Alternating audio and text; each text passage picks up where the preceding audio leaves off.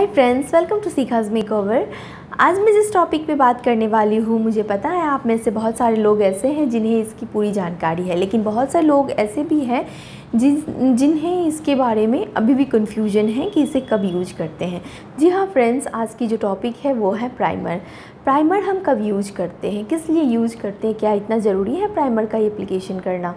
तो फ्रेंड्स मैं बता दूँ आपको, प्राइमर जो है वो फाउंडेशन की ही बेस है। जब हम फाउंडेशन अप्लाई करते हैं उससे पहले हम प्राइमर को अप्लाई करते हैं।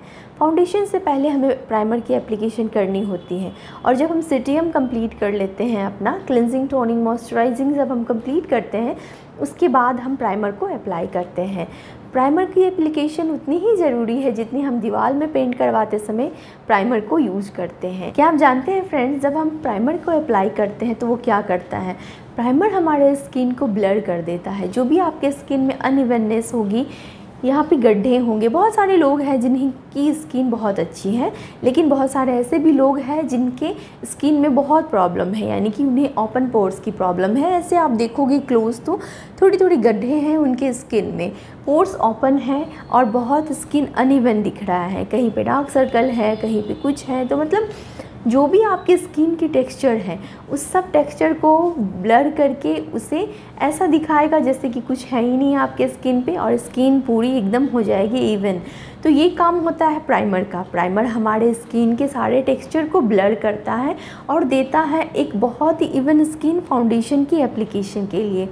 प्राइमर के बहुत सारे टाइप्स हैं, लेकिन जो हमें प्राइमर लेनी चाहिए वो हमें अपनी स्किन के अकॉर्डिंग लेनी चाहिए। अगर आपकी स्किन ऑयली है तो आप लेंगे सिलिकॉन बेस्ड प्राइमर या फिर मैटिफाइंग प्राइमर, जो आपके स्किन में आ रहे ऑयल्स को मैटिफाई कर देगा या फिर स्किन में जो ऑयल सिक्रेशन है उसे कई हद तक रोक देगा। अगर स्किन ऑयली है तो आप यूज़ कर सकते हैं कलर बार का प्राइमर, या फिर आप यूज़ कर सकते हैं लैक्मी एब्सोल्यूट की ब्लर प्राइमर, जो कि बहुत अच्छी ऑप्शन है आपके लिए। एक बहुत ही अच्छी प्राइमर है सभी एज ग्रुप वालों के लिए और ऑल स्किन टाइप वालों के लिए। आप इसे बाय कर सकते हैं। अगर आपकी स्किन ड्राई है तो आप यूज़ कर सकते हैं कोई क्रीम बेस्ड प्राइमर, जो प्राइमर थोड़ी सी थिक हो या फिर उसमें क्रीम बेस्ड हो। अगर आपकी स्किन में बहुत सारे पोर्स हैं, इस तरह के पोर्स है आपके स्किन पे, तो आप यूज़ करेंगे स्मैश बॉक्स की प्राइमर या फिर बेनिफिट की पोर प्रोफेशनल प्राइमर, या फिर आप यूज़ कर सकते हैं एल्फ की पुटी प्राइमर भी। ये सारी प्राइमर जो है वो बहुत सारे ओपन पोर्स वाले या फिर जिनके स्किन में बहुत सारी प्रॉब्लम है, इनके लिए है ये प्राइमर।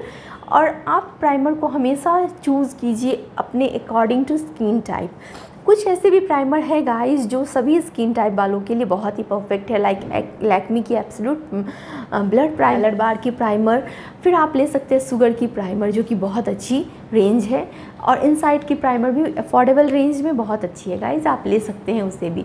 अगर आपके पास कुछ भी नहीं है और आपको एज ए प्राइमर यूज़ करना, ले सकते हैं एलोवेरा जेल। एलोवेरा जेल भी एक बहुत ही अच्छा प्राइमर है जो कि वर्क करता है आपके स्किन के टेक्सचर को ब्लर करने के लिए। प्राइमर का काम क्या होता है गाइस? प्राइमर हमारे स्किन के टेक्सचर को ब्लर करता है। जो भी अनइवननेस है या फिर जो भी आपके स्किन में पोर्स है या फिर जो भी गड्ढे हैं, उनको भरने का काम करता है प्राइमर। बहुत सारे लोग ऐसे हैं जो कि बोलते हैं कि फाउंडेशन लगाने के बाद मेरा चेहरा काला पड़ जाता है। तो उन लोगों को मैं ये कहना चाहूँगी, हो सकता है आपने प्राइमर का यूज़ नहीं किया होगा, इसलिए आपका फाउंडेशन काला पड़ रहा है। ये कलर बार की जो प्राइमर है ये है फ्लॉलेस फिनिश प्राइमर, जो कि ऑल स्किन टाइप प्राइमर है। ये इनसाइड की प्राइमर है गाइस, ये भी बहुत अफोर्डेबल रेंज की प्राइमर है, और ये 3-in-1 प्राइमर है। 3-in-1 prime, protect and moisturise. Oil free primer है ये, लॉन्ग लास्टिंग मेकअप के लिए। आप इसे यूज़ कीजिए, अफोर्डेबल रेंज में है। अगर आप कॉलेज गोइंग गर्ल्स हैं, अगर आप रेगुलर यूज़ के लिए कुछ लेना चाहते हैं प्राइमर, तो आप इसे भी ले सकते हैं। ये बहुत अच्छी प्राइमर है। तो ये थी प्राइमर के बारे में पूरी जानकारी फ्रेंड्स। आई होप कि आपको ये पसंद आई होगी। अगर ये वीडियो पसंद आई है तो मेरे चैनल को लाइक एंड सब्सक्राइब करना। मिलती हूँ आपसे नेक्स्ट वीडियो में। Till then bye bye.